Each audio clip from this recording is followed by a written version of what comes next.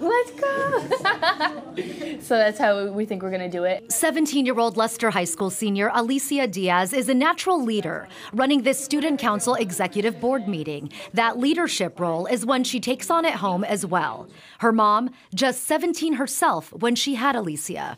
I feel like I've switched the roles sometimes with my mother, and I've done a lot. I believe that me working 2 jobs and keeping my A GPA was really difficult for me. Her responsibilities growing because mom hasn't been able to work since having little sister Ava 4 years ago. She was born with brain damage, cerebral palsy, HIE. She has a lot of mental issues and some physical disabilities, and it's taught me a lot. It's helped me grow up a little bit sooner than I would think.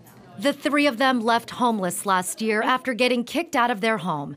Aliciea turning to school friend Nita Orloff, while her mom and sister lived somewhere else. There's so many kids that could be in her spot but don't have the drive or anything, and everything's given to them, but Aliciea has never had anything given to her. She's always worked for it, and that just helps me as a person. Having her by my side for almost a year now helped me. She's just special. There's something different about Aliciea, and she's incredibly driven, so I knew that she would be able to be resourceful enough to figure it out.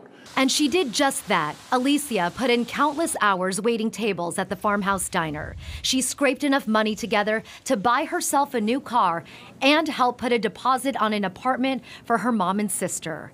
With family life a little more stable now, she tells me her big concern is not having enough money to go to college, something she desperately wants to give her mom and sister a better life. And I think that me going to school and everything kind of will help them as well, and I want to be able to help my family in the long run. Her selfless, driven, and determined spirit making Aliciea Diaz of Leicester High School this week's A+.